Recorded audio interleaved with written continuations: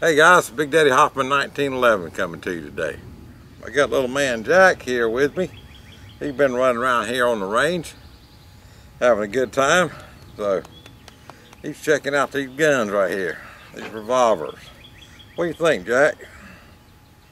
Yes, sir. Jack likes revolvers. So do I. All right, go play, buddy. All right, guys. I've got two U-birdies here that I plan to do a video on.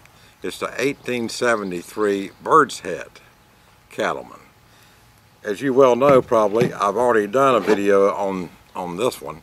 It's a 45 Cattleman. But these are 357s. And I do like the Bird's Head grip. I do like the blue finish, though, on the Cattleman. I've also got a Ruger Vaquero out here, and it's in a 45.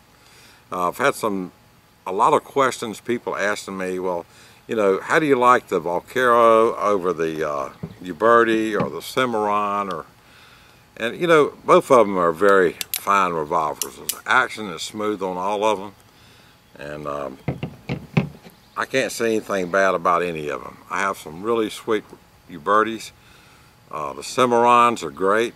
They make some beautiful replicas, and of course, you know, we all know the Vaquero. It's a very sweet revolver. So I don't think one could go wrong with either one of them. But the U-birdies come in a nice box here, and they're not priced too high. I mean, you're looking at these around 500 bucks, and you're looking at the Cattleman with the blue finish, you know, around 550 probably. And that'll vary. I don't know. They might have gone up since I bought these because I've had them a while. But the other day I was watching a video that Hickok 45 posted. And the name of the video was How Not to Shoot a Revolver. And I must say that he taught me something that I didn't know. I watch a lot of Hickok 45 videos. This is a great man, and he's done so much for this shooting sport. Keeps his channel clean. I really admire him very much. A lot of people said, well, you're a spin-off of Hickok, or you're trying to copy Hickok. Nobody can copy. I can't even talk. Nobody can copy Hickok 45. I mean, the man he knows his stuff, and he can shoot. He can shoot a whole lot better than I can tell you that. But you know, I'm out here having fun, and we all have our own style, and as you well know, mine is quite different. I'm always saying a bunch of junk all the time and trying to entertain a little bit too. So, but anyway, Hickok 45 doesn't need a plug from BigDaddyHoffman1911, but I just wanted to let you know, about this video, How Not to Shoot a Revolver. You need to check out that video, because you never need to put your thumb up here on a revolver when you're shooting it.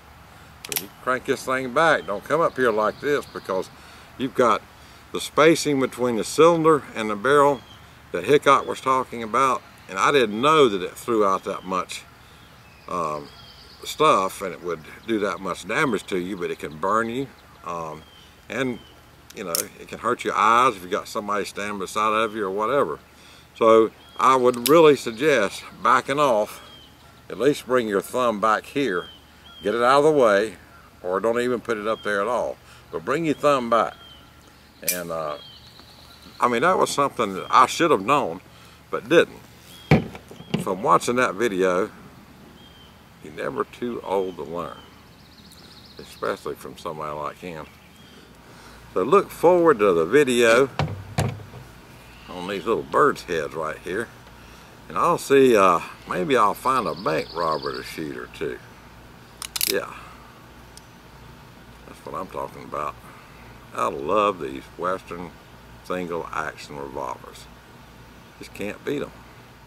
Keep your thumbs away from the end of the cylinder and the barrel right here, and you'll have it made. Yeah. You know how I am. I'll probably come out here and just shoot them one-handed. Yeah, just like that. Crank them back and say, all right, cowboy, drop them money bags from that bank. We're gonna fire up these smoke wagons. That's right. Oh, okay. That's all I got to say. If you like this video, please like, favorite, and subscribe. And remember, Big Daddy love you. Whoopee-ki-yay. Hoorah. See you guys.